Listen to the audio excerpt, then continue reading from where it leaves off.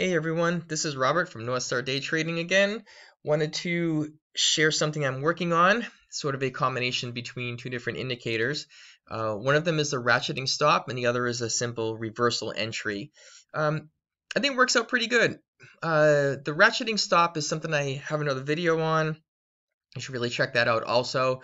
As a quick explanation, the ratcheting stop is similar to a trailing stop, except you can set when it turns on and how far the market has to move before the stop is moved each time. So if I have a trailing stop, let's say of 10 points, and I go long here, every time the market moves up, it's going to trail it by 10 points. The ratcheting stop says, well, let's enter with 10 points and put a stop 20 points away, for example, then wait for the market to move 10, 15, 20 points, and when it does, continue to move this up by 5 points each time. It's a pretty cool concept, so you can have an initial stop loss in case you're wrong, and then you can say, well, if I'm right, make sure the market moves a certain distance before adjusting my stop, and then trail it up at a certain number of ticks or points along the way. I'll go through those settings in a minute. But that's what is built into this, along with the reversal. So I'm just using some Renko bars at the top and a range chart at the bottom to show the differences. It's a simple reversal. This comes down, goes up the other direction, goes long, a stop will be below here, and then as the market moves up, the stop is going to ratchet along with pieces along the way. Let's take a look at the settings. I have to disable this here momentarily. So here are the settings. I'm just using one contract for this example. Now my initial stop when I make an entry is going to be 60 ticks away. Once the market moves 40 ticks, it's going to turn the ratchet on. The first thing that's going to do is going to move the stop to 20 ticks away, which is going to move it above break even, and then it's going to pause. It's going to move. It's not going to move the stop again until the market moves another 20 ticks. We'll initially start at 60. Once it moves 40, we're going to take our break even, or just above break even, but then we're going to closely follow it up. Every 20 ticks now, we're going to keep it 20 ticks away instead of 40. So you'll see how it works. It's pretty straightforward. I have that on the chart up here, and I have the exact same settings right here, 60, 40, 20, 20, and this is on the range chart. So let's get a look at it and actually see what happens.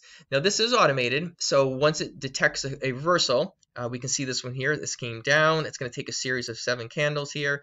It goes down, comes back up. It went long here, pulled back a little, and as it broke and as it started moving up, the ratchet followed it, eventually got stopped out here.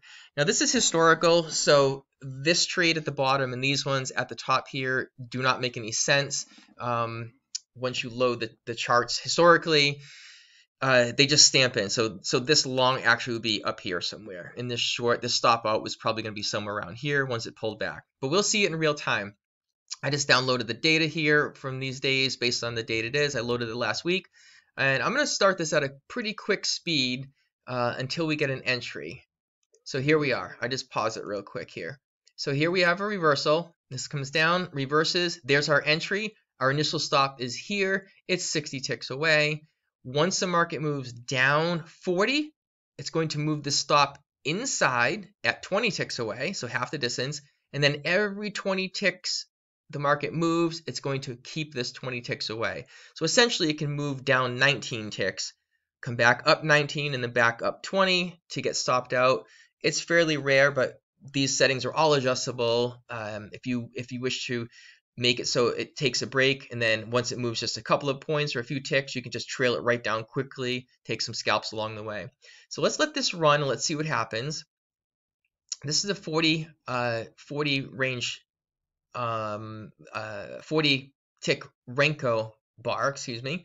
And the reason I did this is because I made this initial one 60 ticks, is that's a bar and a half. If this goes up and closes white like these, it's not going to do anything. It has to actually come up and try to flip the other direction. So there's our first white. We can see we did not hit our stop.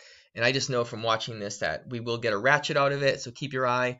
Once the market comes down to a certain point here, 40 ticks away, it's going to move our stop down. And I will slow the market down when that happens. We know this entry's on top because we can see our unrealized P&L moving, whereas it's not moving down the bottom here on the range chart. Okay, there we go. If we see, this actually moved down, and it moved down again once the market moved another 20 ticks. It's going to follow it. And let's go a little here, a little bit further, and there's our stop out. So that's our first stop. Market pulled back, stopped us out. It may continue on. It's totally fine. We don't worry about it.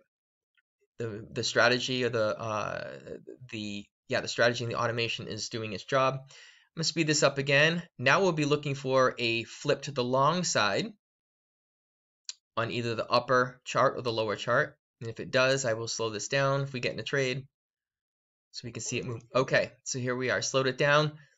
We're here. If the market pushes up, our stop should move inside and it should trail it as it moves up. We have nothing down the bottom yet. No entries. I believe this one runs up for a little bit. So let me speed it up for the first ratchet. Okay, there we go. Now I'm going to slow it down. If the market moves up further, you should see the stop ratchet up along with it. There it goes. As soon as it jumped up, the market pulled back a little bit and it was stopped out. And here we are in a short. Now this is an interesting one because we're short here. Okay. There's our unrealized, and we're also short here. There's our unrealized. So now they're both moving. Now as soon as they adjust, since the settings are the same, the stop losses should be adjusted the exact same. And there they are. So as the market's moving down, the stop is ratcheting down with it. Just like that. And as soon as it pulls back a little bit, which by the way, we can hit close here, and it will take both of these trades and just stop everything. Didn't need to. It actually pulled back a little bit. We did lose some because of when it was down here and it pulled back, it stopped out. So we lost a little bit of gains, but that's trading. That's how it goes. First few trades that ended up being 1,200. As you can see, the reversals. Now, what you can do also is, let's say this, I don't believe this move is done yet. It just pulled back a little bit. I can actually enter again. I'm going to enter short. This is entering short, and we're at 8x speed here. So it will move exactly the same way. In that said, once this gets up like this, I may want to just close my trade, close my position, add to my profits, so I don't take any more losses. Now let's see if this turns around one more time. We'll speed it up. 500x.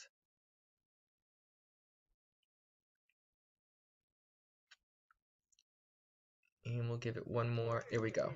Okay, so now we are long up here, and if the market moves, continues, we should get our ratcheting stop. If it doesn't, we're going to get stopped out for 15 ticks. It moved up. Our stop jumped inside. And let's go a little further. 100x. And there we are, stopped out. Right here, stopped out for our ratchet. So it's not too bad up top, not too bad down the bottom. Anyway, hopefully that is a good example of what I'm working with. I'll be releasing this pretty soon.